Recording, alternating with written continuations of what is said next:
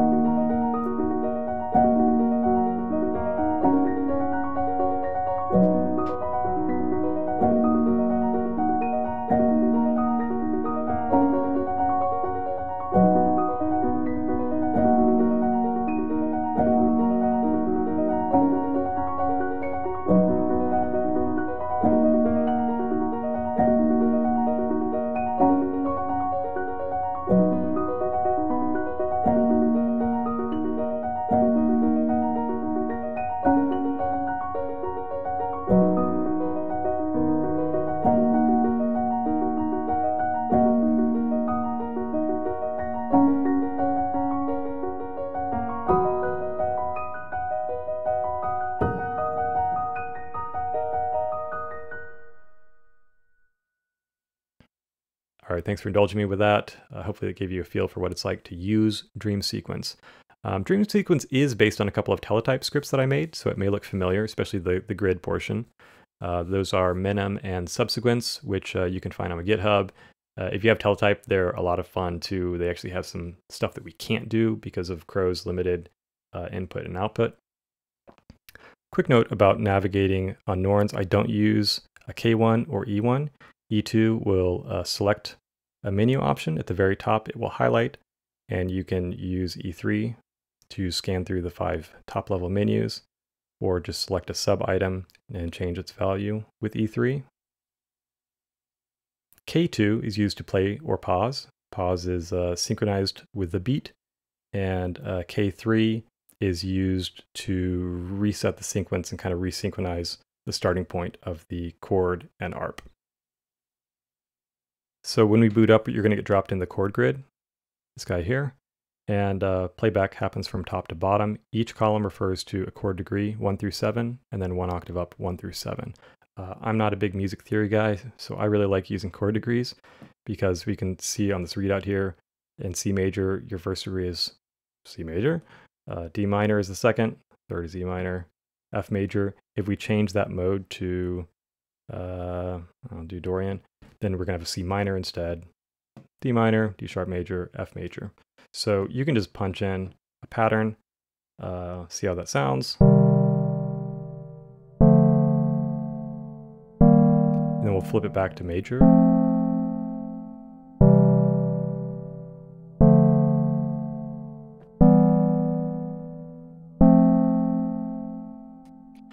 Now, you've seen this readout here. This is the active chord, and that active chord is going to get passed to the arpeggiator and the harmonizer. So it's really important to know that there's always going to be an active chord, even if playback is disabled. So I'll explain how that works in just a second. First of all, though, I do want to mention we have 4 different chord patterns. We're on A, B, C, and D. So how that works is I could double tap here to directly jump to that chord pattern, and I don't know, let's just do it in reverse. So if I play the pattern, you'll see the readout here indicates we're on pattern B, step 2, 3, 4, and I can cue up a change back to the pattern A. And it works a little bit like the session view in Ableton. You can just sort of cue things up and, you know, see what sounds good. Later, we will automate switching between these using the arranger. Another function that's nice to know is if you hold down the chord grid button, the switcher, it will let you know that encoder 2 can be used to rotate barber pole style between the looped portion, and you can also sort of transpose or shift the chord degrees up and down. This is chord loop length. You can go up to 8 steps. We'll eventually have more of those, but that's all you get for now. Sorry. Okay, I'm going to take us into the ARP grid. We're going to do a very short loop, just one segment. So how this works is playback again from top to bottom. The first column is the root note of the active chord. Second note, third note. So this would be like a C, E, G, because our active chord is a C major. And then, well, let me show you how that sounds. So we just wrapped around to C 1 octave up. Even if I take this chord and just turn off the playback, send it to no destination, we still get this arpeggio going based on that active chord. There's also an option here in the ARP section to change the chord type from a triad to a 7th, which means that instead of wrapping around here, we don't just have 3 notes, we have 4 notes, which is a 7th, and then it's going to wrap around on the 5th. All right, so I've punched in an arpeggio. I just wanted to show you that we have those same options for like transposing the sequence. It also wraps, I think, yeah. And doing that barber pole sort of shifting. Something I didn't mention is there's also a little note here, K3.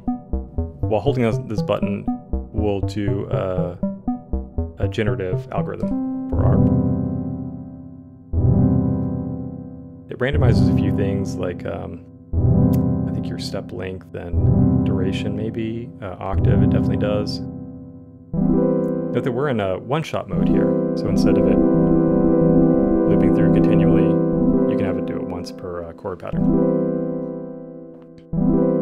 Same thing works on the chord grid, by the way. If we go back there, we can just generate all new chords. I'm just doing that quite a bit in our demo. There's like 3 chord algorithms and I don't know how many ARP algorithms. None of them are great, but they will eventually be good, I hope. I'll keep working on them. Okay, let's talk about one of my favorite parts of Dreamsequence, which is the CV and MIDI harmonizers. So similar to how the arpeggiator works, we're just plucking notes from the active chord and playing those back. But instead of choosing those on grid using columns, we're going to use voltage sent into Crow to select which note to use. So if I have a trigger being sent in with no voltage and a C major active chord, it's just like choosing this first column, you know, punching in 8th notes here. If I go up to 1/12 of a volt, we get that second note, the E, and a G. And since we're using a 7th chord type here in the harmonizer, it goes to that B. We can also do triads. So a lot of fun to just send, you know, random voltage sources, LFO, function generators, whatever you have in here. Another little feature here that I'm still kind of tickled by is this auto rest feature. This kills me that something as awesome as Marbles doesn't have the ability to do rests. So if we turn this on, any duplicate notes get suppressed. It only plays the first note in each chord step. So this is kind of cool because we can turn something, let's see if we can get some duplicates going intentionally.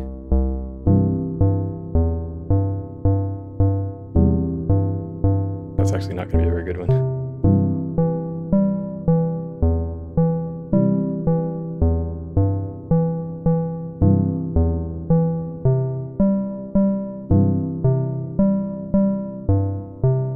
Okay, so we have those 2 repeated notes in that phrase.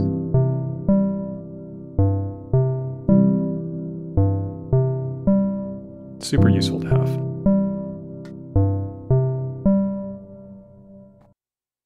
Next up is the MIDI Harmonizer, very similar to the CV Harmonizer, except that it takes an incoming MIDI note on message and uses that to select notes from the active chord. So if I have a C major chord here, this is my MIDI controller here, I guess, today. Our first 3 notes, up an octave. Now this is a little bit of a trip if you have a sequence going, because you can just sort of keyword cat around on this.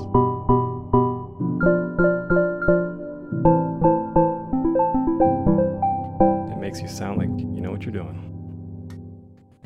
And finally, let's talk about the arranger. So instead of queuing up these chord pattern changes manually, we can come into the arranger where the first top 4 rows correspond to patterns A, B, C, and D. So we could say play A twice, B twice, D twice. To turn the arranger on, you press this button at the bottom left, and you'll be able to see it's on in Norns by this brightly illuminated little mini dashboard here at the bottom right. This key here will change it to one-shot mode, which means it stops at the end, or looping mode, which means it will just continue looping through. The length of the arrangement is just wherever you press the last button, and it will intelligently fill in, letting you know that it's going to sustain a pattern. So we can make these kind of big changes. I like to do the two pinky thing. So you can just punch those in without having to go through every single one. The length is 16 segments right now. I will be extending that eventually, but 16 is good enough for me, so it's gonna have to be good enough for you. So let's say you make a mistake and you'd intended to have these be in like four segment chunks, but you have an extra one. If you hold this little timeline indicator here, it activates some extra functions. You see encoder 3 will shift the pattern, so we can shift it left. You can actually like totally wipe out things here or extend them. Hopefully makes sense there. I mean, I don't know why you'd want to do that, but you can. And lastly, we have events. Very powerful, very crunchy. I'm kind of scared of them myself, but well worth checking out. If you hold one of these segment keys down, we can enter the event editor with K3. These first rows are highlighted because there are 4 rows. That's the loop length of pattern A right now. And there are 16 slots for each one of those steps, which means playback of the events happens from left to right, top to bottom. And an event is a way to set or increment a value for just about any menu option, and there are also functions that we can call. So let's enter one right here. You'll see there are some categories here. These correspond to the standard menu kind of high-level options. In global, though, we have some extra stuff like a crow trigger. We can send that out from crow to Eurorack and maybe fire a switch or sample and hold. We can generate chords, arpeggio, both of them. We can change the algorithms that are used. We can do mode key changes, tempo ramps. Let me use tempo ramp. That's one we did in the demo at the beginning. So I'm going to increment this by 5 beats per minute. The other option is just, you can just set it, set it to 60 beats per minute at this one spot in the composition. But let's do 5 there. Fuck it, let's do 10. Save that. We can copy and paste these events. So every single step, we're going to go up 10 beats per minute. Should be pretty dramatic. Save that. Tempo is 120 right now.